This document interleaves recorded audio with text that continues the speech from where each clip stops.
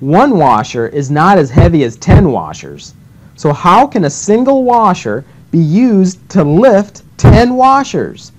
Sounds impossible, but the answer is centripetal force. Centripetal force? What's that? You are going to see for yourself. Check this out. Dr. Smith has one washer in one hand and 10 washers in the other. He is first going to put a string through a short PVC tube that has a very smooth top.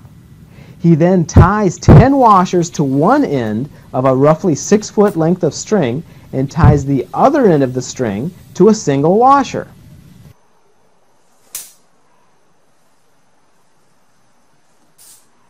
Dr. Smith is now swinging the single washer in a circle over his head. Centripetal force is the force that keeps the single washer moving in a circle. However, the centripetal force is not enough to lift the 10 washers off the ground. Dr. Smith is swinging the single washer too slowly. Centripetal force increases when the speed of the object moving in the circle increases. So Dr. Smith swings the single washer even faster until the centripetal force exceeds the weight of the 10 washers and lifts the 10 washers off the ground. When the 10 washers remain at a constant height off the ground, the centripetal force exactly matches the weight of the 10 washers.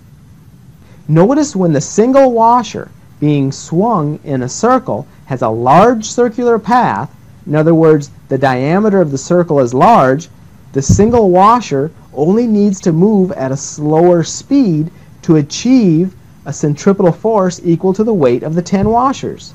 When the circular path is made small, a faster speed is necessary to achieve a centripetal force equal to the weight of the 10 washers. That's pretty cool. Regardless of the size of the circle, the centripetal force always equals the weight of the 10 washers. The speed of the swung washer just needs to be made larger for smaller circles.